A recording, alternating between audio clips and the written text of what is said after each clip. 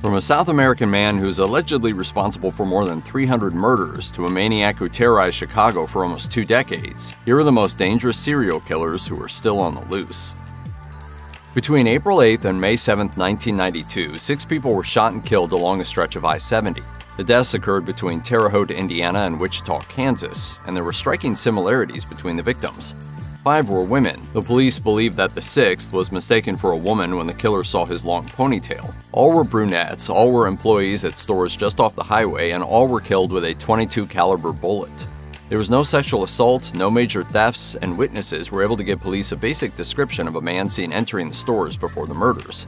He was described as white with reddish or light brown hair, between 140 and 160 pounds, and around 5'7".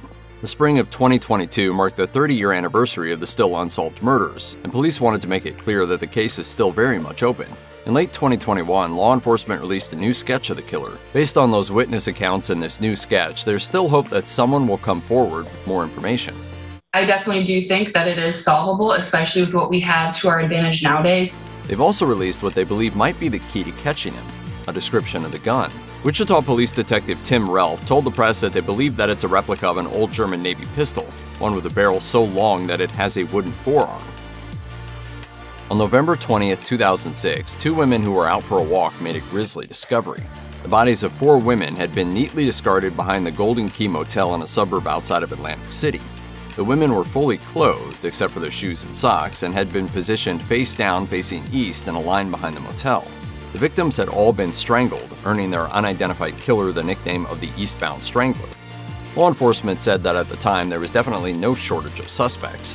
One by one, however, they were cleared of the murders until ultimately there were no more. An appeal for information on the 4 murders was reissued in the last days of 2021, with Chief of County Investigations Bruce Shields saying, "15 years later, we have not made an arrest for these homicides, but we're always looking, we're always working and re-examining information about this case. We haven't stopped. We won't stop."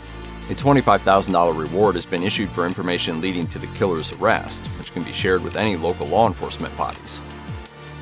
The Albuquerque Journal calls Central Avenue a high crime area, and it first earned that reputation back in 2001 when women started going missing more often than usual. Almost a decade later, on February 2, 2009, a human bone found by a woman who was out for a walk ended up being part of a crime scene on a scale that no one could have imagined. Ultimately, 11 women and 1 unborn child were found and identified, all of them attributed to the so-called West Mesa bone collector. Their life stories were varied. While many had connections to the drug and sex trade, others did not. Zelania Edwards was just 15 years old when she disappeared, and 22-year-old Michelle Valdez was pregnant. Hundreds of people were interviewed and many suspects were investigated. For a while, the APD believed they were closing in on the killer. Our suspect pool is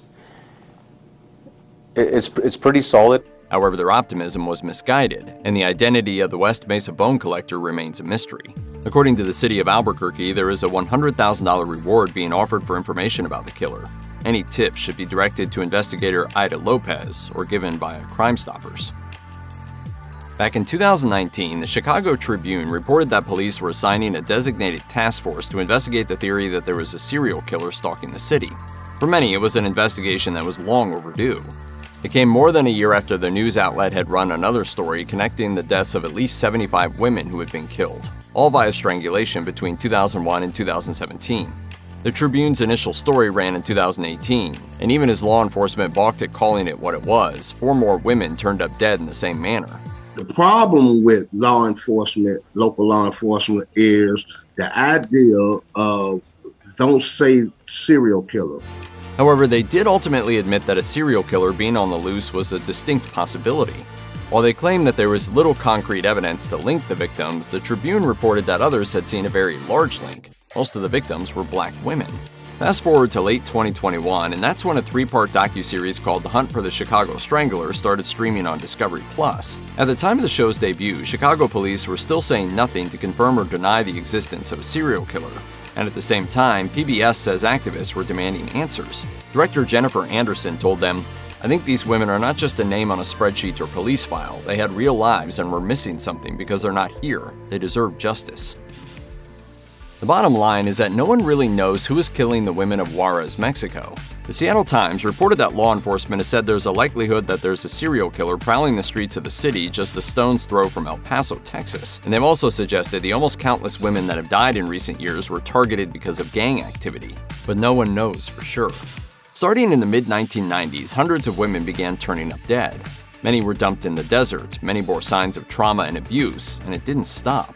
In 2019, there were 1,006 victims added to a list, and those were just the ones law enforcement knows about. The crimes are falling under the umbrella of femicide. Whether the victims were targeted by a serial killer who preys on women or by an abusive partner, they were killed because they were women. In 2020, the high-profile murder of an artist named Isabel Cabanillas de la Torre catapulted Juarez's problems back into headlines. Scores of women took to the streets to protest and demand justice for Cabanillas and the hundreds of other women who have been murdered by killers who have never been identified, much less brought to justice. Every so often, there's a story that pops up that's so unbelievable, so terrible, that it's impossible to think that it's true. That's definitely the case with Pedro Lopez, a man who's been dubbed the Monster of the Andes. After being kicked out of his home as a child after assaulting his sister, Lopez grew up on the streets of Colombia. He traveled across South America, raping and killing as he drifted from one country to another. Nearly executed for his crimes in 1978, he was given a second chance by a missionary who put in a good word for him, and unknowingly kept him alive to keep preying on more victims. It's unknown just how many people he killed, but the numbers are staggering. He confessed to killing as many as 2 or 3 people a week. In 1980, his estimated death toll in Ecuador alone was around 110. That's when he was arrested and given a 16-year jail sentence. After serving some time there, he was released early, thanks to good behavior, and sent back to Colombia. There, he was reportedly held in a psychiatric facility for a further 4 years. In 1998, he was deemed sane and released on a $50 bond. It could either be that the psychiatrist really felt that he was recovered or that he faked it. Unsurprisingly, he promptly vanished, and he hasn't been seen since. His victim count is ultimately unknown. According to biography, the total is well over 300. Since the early 1970s, authorities have been finding discarded bodies in an area of Texas that runs along I-45, known ominously as the Killing Fields. It's an easy place to dump a body, and you can get away with it. However, it wasn't until the discovery of 4 specific bodies in the span of a little less than a decade that authorities began to believe that they might be dealing with a serial killer. Heidi Villarreal Fay went missing in 1983, and her remains turned up a few months later after a dog dug up her bones. A little less than 2 years later, the remains of 16-year-old Laura Miller were found not far from where Fay had been left, and during that investigation, a 3rd body was found. She was known as Jane Doe until she was finally identified in 2019. Her name was Audrey Lee Cook. A 4th body was discovered in 1991 and known as Janet Doe until she was properly identified in 2019. Her name was Donna Gonsulin Pradam. According to the FBI, there are no known connections between the victims, and no witnesses have come forward to shed light on what happened to the women in their last moments. The Washington Post says that there have been plenty of suspects and even some false confessions, but the investigation had stalled completely between the discovery of the 4th victim and the discovery of their identities, while 4 families have spent years wanting to know what happened in those Texas fields. With the identification of the final 2 victims, law enforcement has once again issued an appeal to the public, with Special Agent Richard Renison saying, "Anything anyone in the public knows, no matter how small they think it is, we really want them to come forward because it may be very significant to us." Law enforcement agencies have a ton of resources at their disposal, including the Murder Accountability Project, or MAP. Created by investigative journalist Thomas K. Hargrove, it's essentially a database that collects information from various law enforcement agencies and compiles it into a massive file on murders. According to VOA News, algorithms designed to find patterns in the data suggest there are multiple serial killers stalking the indigenous women of the Americas. Western University criminologist and MAP Board of Director member Michael Arntfield suggested a pretty dire interpretation of the data he found recorded in the criminal database. He suggested patterns that lit up both the Atlantic and Pacific coasts along with a series of truck stops, indicating that serial killers are hunting along the highways. He told APTN, "The Highway Serial Killer Initiative has about 400 to 450 offender profiles of unidentified subjects on its database alone that are involved in the trucking industry for the entire interstate system. Unfortunately, complete data only exists for the US, and a picture of Canada's serial killer landscape remains incomplete. However, there is some good news. With the discovery that serial killers often doubled as long-haul truckers, the industry created Truckers Against Trafficking training programs that teach drivers to recognize signs of human trafficking, and it has saved hundreds of lives."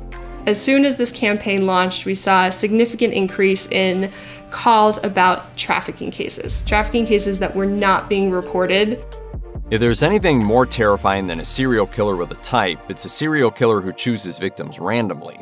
And according to what former Little Rock, Arkansas Police Chief Keith Humphrey had to say in a statement issued on April 29, 2021, that's what the city was facing. At the time of the statement, there had been 4 attacks and 3 had been fatal. They had all taken place in the wee hours of the morning, and KATV Little Rock reported that the first victim, 64-year-old Larry McChristian, was killed in August of 2020. The second victim, 62-year-old Jeff Welch, was attacked and killed about a month later. The killer fell silent for a bit until stabbing a 43-year-old woman 15 times on April 11, 2021. She survived, but the following day, 40-year-old Marlon Franklin was attacked and killed. Law enforcement issued an appeal for any witnesses or surveillance camera footage that might have caught the suspect or attacks, and by the end of April, they posted the footage to their YouTube channel. The footage was dark, grainy, and gave no identifying markers away, and in spite of a $20,000 reward promised for anyone who would give information leading to the suspect's apprehension, he remained at large.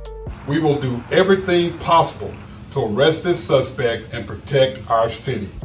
From 2005 to 2009, the bodies of 8 women were discovered in Jefferson Davis Parish, Louisiana. At first, there didn't seem to be any connection between them, as there often is when it comes to serial killers. They range in age from 17 to 30, they vary in race, they were found in different circumstances, and they were killed in different ways. Eventually, though, the similarities came to light. All 8 women were local to the area, they knew each other, had criminal records, and according to what private investigator Ethan Brown discovered, they were all involved in sex work and relaying information about the area's drug trade to law enforcement. You may be a drug user yourself, but you provide information to the police in exchange for something. When local law enforcement kept coming up empty and bodies kept dropping, Brown went to investigate. He says that he got a taste of what was wrong when he showed up at the murder scene of local dealer David DeShotel, only to find people coming, going, and helping themselves to some souvenirs along the way. Brown set up shop to investigate and claimed he turned up not incompetence, but misconduct. When more bodies turned up during his investigation and he connected them with evidence given in the earlier murder cases, he claimed that something was indeed rotten in Louisiana. The cases remain unsolved.